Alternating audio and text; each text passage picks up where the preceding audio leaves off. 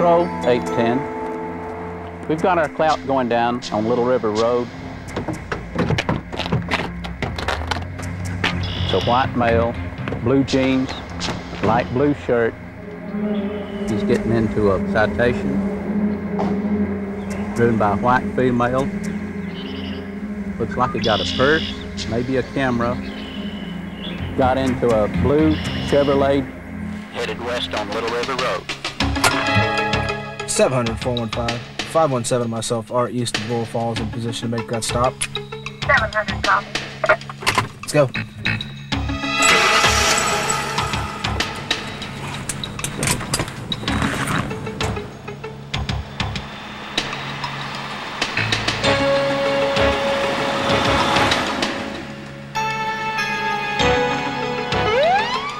Another bust, another arrest, and 2 more criminals will end up behind bars, all as a result of an effective surveillance operation.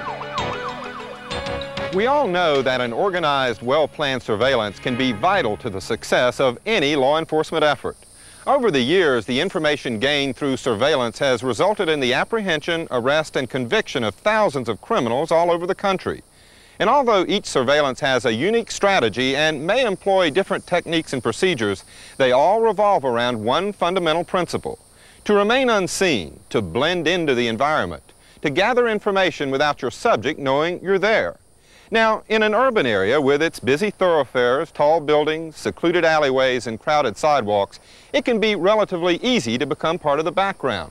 But what if you're out here in the open or in the forest? What do you do to blend into the background out here? And what techniques do you employ to gather the information you need? Those are the fundamentals of rural surveillance, and that's what we're going to be talking about during this program.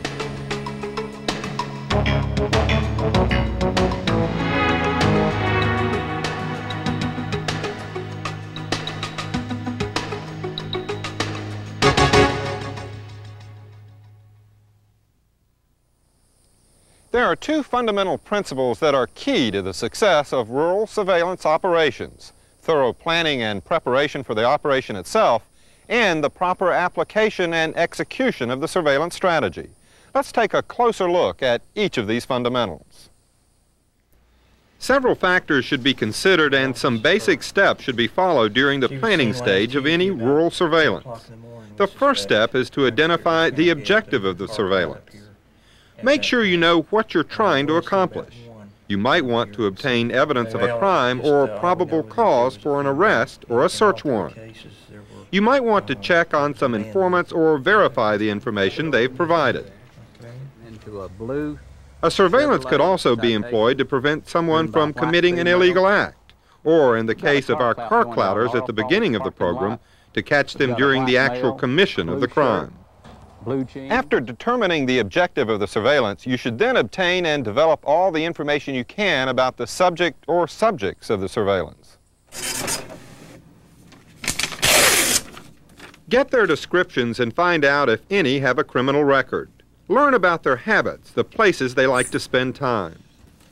You should also look into the identities of all their known associates and get the descriptions of all the vehicles they use. All these pieces of information will help you later on when you're conducting your surveillance. Finally, try to determine the methods of operation employed by your subjects. What behavior do they illustrate during the commission of the crime? Do they carry any weapons? Is there a common thread to any of the actions they take? This information is crucial to the success of your mission and can be vital to your own survival. Make sure you have this information cold. But preparation for a surveillance goes far beyond learning all you can about your subjects. You should also gain full knowledge of the area where the surveillance is to occur. So make sure you conduct a thorough reconnaissance of the area well before any surveillance takes place. Determine if a vehicle can be used for transportation to and from the surveillance area, or if you will have to travel by foot. Also, during the reconnaissance, you should determine the surveillance strategy best suited for the area. One of the most reliable of these strategies is a stationary surveillance, where you sit and wait in seclusion for the action to come to you. This type of surveillance can be termed a reactionary approach to law enforcement. in that you choose a time and place for your surveillance operation based on the intelligence you've gathered regarding the case. If your intelligence is accurate, chances are your surveillance will be a success. During your reconnaissance, after you've located the spot from which your subjects are operating and you can determine that your surveillance will be stationary, your next step is to locate an area to set up your observation post. The primary consideration is to have a safe vantage point to witness the activity in sufficient enough detail. Don't choose an area so remote that you can't see anything, but be mindful to keep a safe enough distance to avoid detection.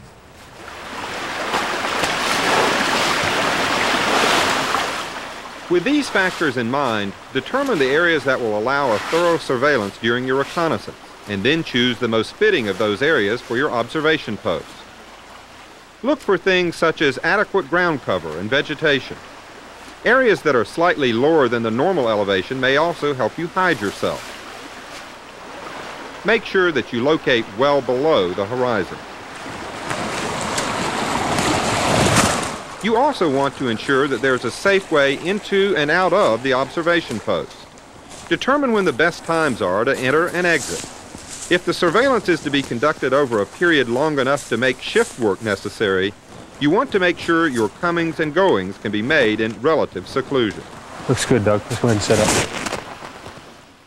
It's important to be realistic when determining whether there's a safe way in and out of the area. You don't want to be burned because of your own movements back and forth. Now, it may be possible to switch shifts between the hours of darkness, but you should plan for an extended stay by a single team of surveillance. During your reconnaissance, you should determine the kinds of equipment that will be appropriate for the mission. Along with communication and information gathering considerations, you should also determine the clothing and types of camouflage that will be required. If the stay is to be a long one, properly prepared food and containers of water may also be necessary. For nighttime operations, specialized equipment is almost always a necessity. Night vision glasses can not only help the human eye, but can also be fitted to recording equipment such as video cameras. So if your operation is to be run at night, make sure you carry this type of equipment.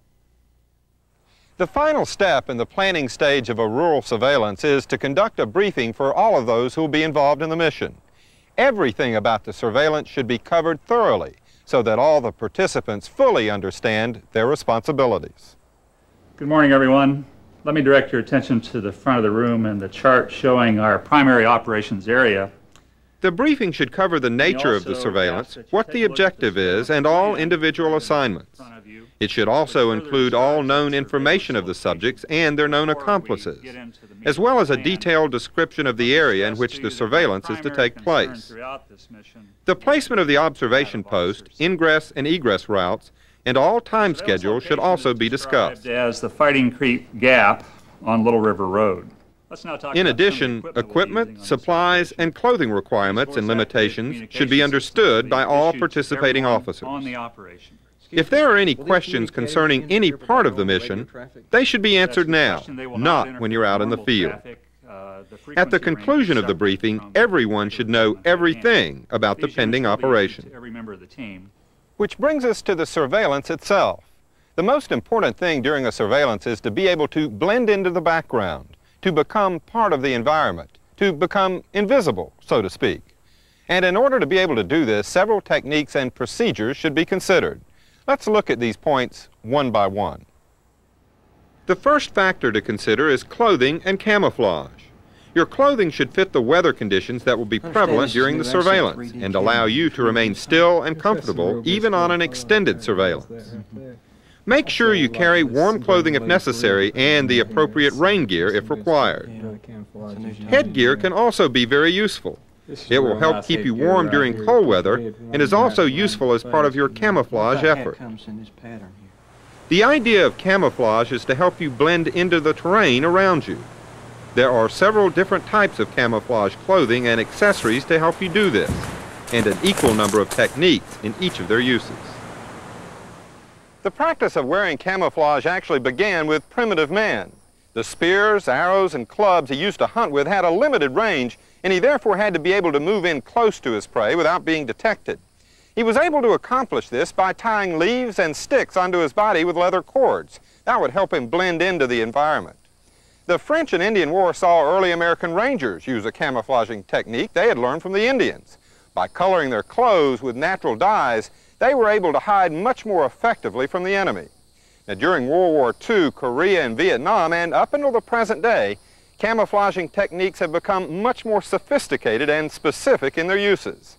Camouflages have been developed for just about every environment. The idea is to select the type camouflage that is appropriate for the area you will be in. For example, if you will be operating in a conifer hardwood forest, a good choice of camouflage would be the woodland camo pattern. If you are to be working in a wooded area where tall trees and dense green ground foliage are present, you might choose the tree bark green leaf camo pattern.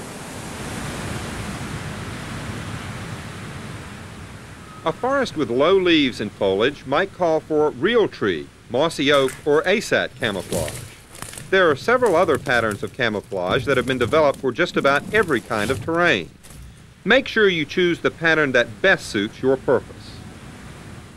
The choosing of your camouflage pattern is only the first step in becoming truly invisible, though. The shape and colors of the human body are distinct, and so the use of grass, twigs, leaves, even of camouflage cloth, they can be used to help break up the outline and to add color, contrast, and texture to help blur the image. As you can see by looking at these two officers, although they're both wearing the same type of camouflage clothing, one officer is much more hidden than the other. The appropriate use of grass, twigs, leaves, and strips of camouflage cloth has helped to break up his silhouette. In addition, the application of military face paint, charcoal, or plain old mud can reduce the reflective qualities of the skin on the face, neck, and hands. Gloves and face masks are very effective as well and can also protect you against insect bites. These two officers are wearing the ultimate in camouflage, the ASAT 3D camo suit.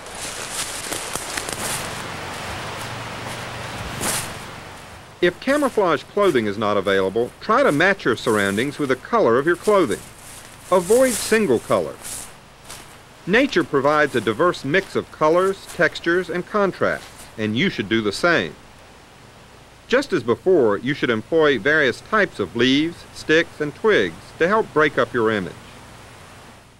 In all cases, you should avoid wearing any clothing or carry any equipment that reflects sunlight, such as this can, for instance. Remember that the only natural thing in a forested area that reflects light is water. So if you reflect light in any way, you'll be setting yourself apart. As you can see by these two officers, although both are otherwise extremely well camouflaged, the reflection from one officer's watch brings your eye right to him. Other objects that are reflective by nature should also be avoided. Keep away from bright service patches, belt buckles, metal canteens, and mess kits. Fast food wrappers or soda cans should also be avoided, along with reflective food packets. The use of some equipment, however, no matter what problems it causes with your camouflaging effort, is a necessity when it comes to safely gaining the information you need. Items such as food, sunglasses, radios, binoculars, and weaponry are very useful in what they can do for you. But you should choose the equipment you need with restraint on a case-by-case basis, depending on the requirements of the surveillance. Take only what you absolutely need. All the equipment and techniques we've discussed so far here today are designed to help you gather the information you need while keeping you hidden from sight. But in order to effectively blend into the surrounding terrain, you must also remain hidden from other human senses as well. Avoid any odor-producing products, such as deodorant, cologne, and hairspray. Insect repellent should be of the non-scented variety. And don't bring any foods or beverages with you that have a distinctive odor. Coffee, for example, has a very strong aroma and can be detected from long distances. The art of camouflage also includes the ability to remain silent. Try to avoid coughing and sneezing and keep your movements to a minimum. Also, keep in mind that the human voice carries long distances out in the open. When it's possible, try to communicate with hand signals. but if you must talk, do so only in whispers. Communication is a major factor in any type of surveillance. Al, you've got 4 subjects headed your way. And if your coverage is over a wide area and other teams are involved, chances are you will be using radios as a means of communicating. There are several points to consider if you intend to use radios during a surveillance. First, make sure the position of your observation post allows for the use of radio. If communications are vital and the radios are not operating in your present position, you may have to change the position of one or more of your officers. Let's go find another location. All right. If possible, use voice-activated communication systems. They keep your hands free for other things. You should also use earphones for all radio communication. This will eliminate the distinctive noise of radio chatter, which, if heard, will burn your surveillance. Always carry a spare radio or extra batteries. Once you're settled in at the observation post, having to have a replacement brought in may be unnecessarily risky. In addition, keep your radio equipment protected from the elements and make frequent radio checks to ensure proper operation. Radio check. If your surveillance is to be conducted over a long period of time, there will be some necessary movement in and out of the observation post. Now, we've already talked about choosing safe routes in and out of the area. We should also touch on some of the techniques that will make your movements even safer. Doug, I'm going to go scout around the other side. Okay, I'll be careful. When moving in or out of the observation post, or anywhere in the area for that matter, the primary rule to follow is to move slowly. Any erratic movement could catch someone's eye or cause some loud complaints from the resident wildlife. Either way, you've brought attention to yourself. You should stop frequently, not only to give yourself a chance to check your surroundings, but also to reduce the risk of drawing attention to yourself. Keep an eye out for booby traps, and be prepared for confrontations with wild animals or dogs. Stay in shaded areas during your movements, and take advantage of low areas and depressions. If at all possible, stay within the tree line. Place your feet carefully as you walk, avoiding dead branches or twigs, or any soft ground which may leave footprints. It's a yellow lady slipper. My friend saw And if one someone in this should area. appear, She told me. take a lesson from the animals in the wild and freeze immediately. Yeah. If you've prepared your camouflage properly and are absolutely still, there's a good chance you won't even be seen. And that's the lesson of this entire program. You can remain hidden from your subject's eyes, his ears, and his nose, so that on another day you can return to the same area. Now, by following the common sense guidelines we've discussed here today, you can blend into the terrain, become an integral part of the natural landscape, and conduct your surveillance operation with safety and effectiveness. The elements of this safety and effectiveness are a good overall strategy, comprehensive planning and preparation, a thorough reconnaissance of the area, and effective use of proven camouflaging techniques. If you're diligent in your execution of these elements, your rural surveillance operation will be a success. 700 415. 700 copy. We have 2 individuals in custody. We also have stolen articles out of the vehicle. We'll be en route to the jail. 700 copy. Good job, surveillance team. Copy.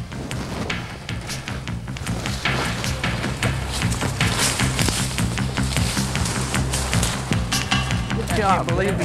All right.